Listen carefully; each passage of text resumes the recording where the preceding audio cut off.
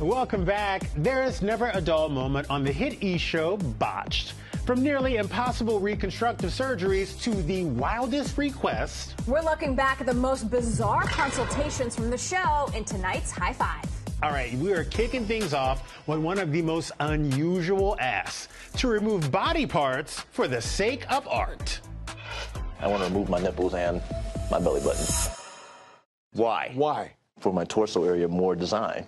And I plan on doing more tattoo cover-ups and just to be artful, you know. Interesting. I feel it's more play field for putting on more art. So wait a minute, Leslie, so you support that? I support him.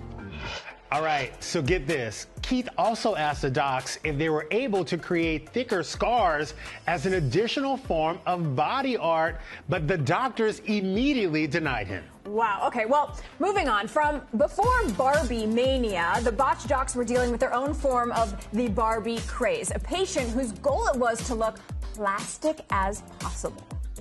I want to look like a doll, but I don't want to be a doll.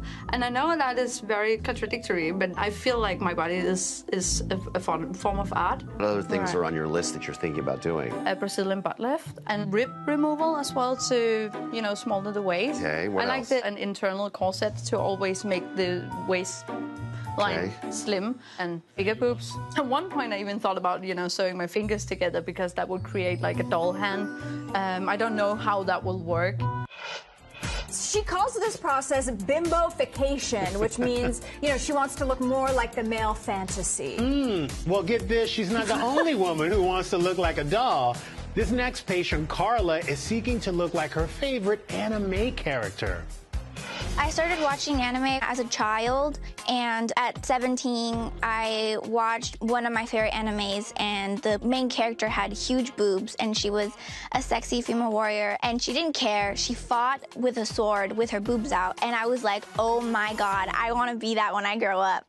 I want to make this breast 1600, and also, in the near future, I want to go up to 2000 cc's, because that's my goal. What if it kills you? Spoiler alert, the doctors denied Carla's request due to medical reasons. Wow, so how far would you go to look like your idol? This next patient, Tiffany, is taking it to the extreme.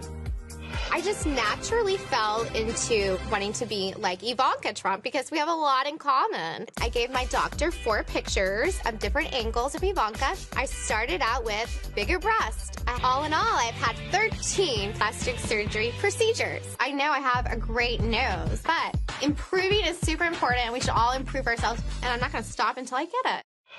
So the doctors urged Tiffany not to go through with the nose job, reminding her that she is already gorgeous without it.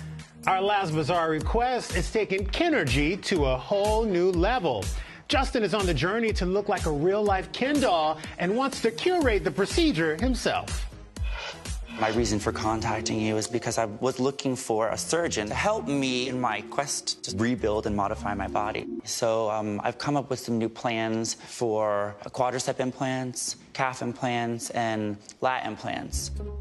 You devised these? Yeah, I did them myself. I've never seen anybody design their own plastic surgery like that. I think this is amazing. I think you're amazing, but I'm just not sure that is up our alley at this point. Okay, I'm not gonna lie, this guy is ready for the sequel. He looks like Ken. He's just Ken, okay? He's just Ken. And you can catch all new episodes of Botched every Thursday night right here on E!